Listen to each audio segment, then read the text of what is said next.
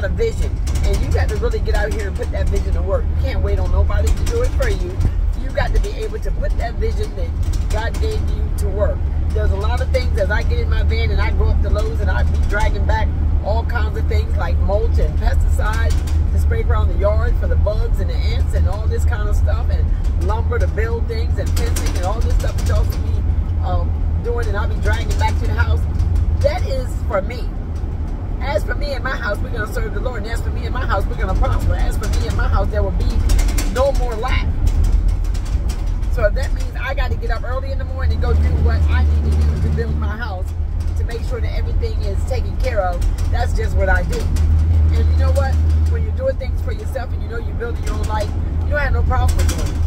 You do it just because it's what you want and how you want things to look around you. You want things to be beautiful around you. You got to make them beautiful. You got to make things look the way you want to look. And it's an honor to be able to take care of the things that God gave you and be able to put your own stamp on some of the things that you want and how you want things to look. So I say that to say we are an empowered people. We do have vision. Women, you have vision. Women, don't feel bad about working your vision. Get up and do what you need to do. Put your 2 pieces on and start your day, and start your day off with a prayer, and then go ahead and go forward in what you see that you want for your life. Because I'm a firm believer.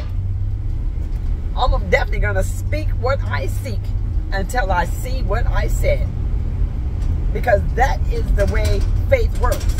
You continue to speak what you seek until you see what you said, and you'll know you're working in that faith that God gave you, that unspeakable faith that you know that He's going to do just what He said He's going to do, and you're going to see the manifestation of your labor. You're going to see what you put your hands to come to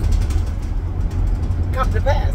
So you got to get out there and you got to start that vision, start that new job, go ahead and go to the bank, file the paperwork for that house.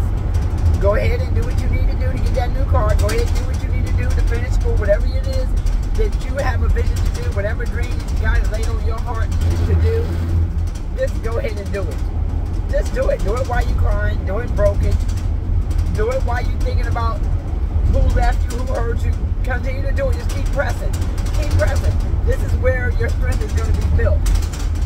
So I just come to give you some encouraging words this morning as I'm on this lonely highway. Yeah, going down this lonely old road called life, doing what I need to do to build my life. And I pray that you're doing what you need to do to be yours, to build yours. Be blessed.